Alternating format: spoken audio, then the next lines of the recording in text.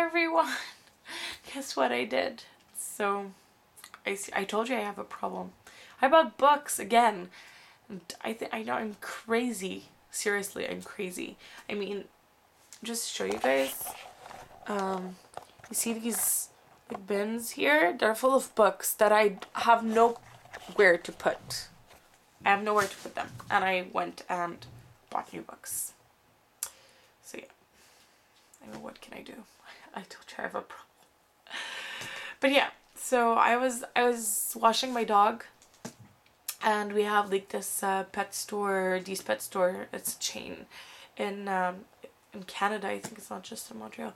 I'm sure it's in Canada. It's called Mondu in Quebec. I'm not sure if it's called like that in the rest of Canada, but they have these like bigger bathtub kind of thing, and these like really powerful dryers, so it's really easy, you know, to wash your dog there. And it's right next to my local secondhand bookstore. So I went and I bought books, and usually they don't let dogs in. You have to like tie them out outside of the store, and they let me in this time with my dog, so I took it as a sign that I should be in there. But anyways, so I bought 2 books and a series of unfortunate events. If you watched my Readathon 9.0 wrap-up, I read the first book, The Bad Beginning, by Lemony Snicket. And so I got the 2 others. They're not the 2nd and the 3rd, they're the 10th and the 11th. And they're really thick compared to the first one. So yeah.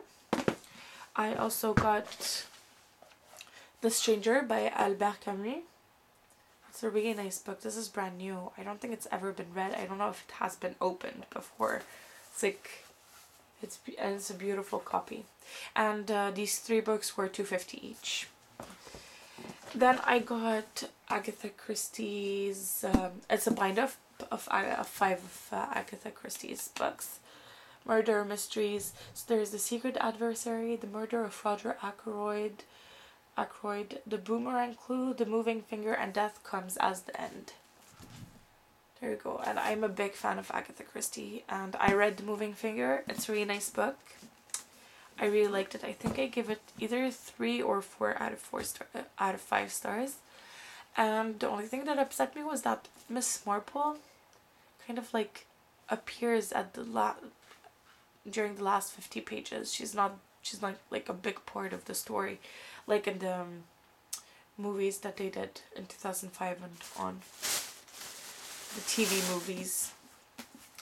I also got another book by Philippa Gregory, which is The Constant Princess. I got a graphic novel. I've never heard of it. I've never read it. It's really skinny. Yeah, it's like 66 pages. And it's called Transmetropolitan, Back on the Streets. Like, I don't know. It has number 1 here, so I don't know if it's like the first one in the series or if there was like a whole bunch of them before, and I really have no idea what it is. But I got it for $2.50 as well. It's like, see, nice. And I got 2 mangas. Tokyo Mew Mew. I'm not sure how to read it. I tried to find books where I had the 1st and 2nd volume in them, and that were in English, and these were the only 2. And yeah, I think it's a love story or something. But there's a bit of fighting, so that's what I like. It's these are $2.50 each as well.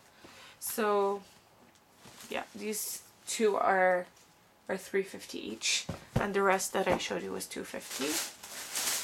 And I got these books. They're so awesome. I got them both for $3.50. So it's $1.75 each. Yeah. And they're books. They're the Book of Etiquette from the 20s. It's hilarious. It made me so happy when I found them. So the first one is from 20. This one is from 23, and this one's from 24. 1923 and 1924. It's so funny.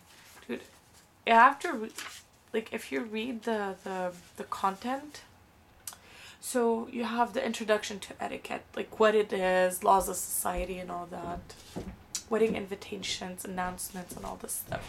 It's really fun. So thank you guys for watching, and I'll see you guys on my next video. Bye.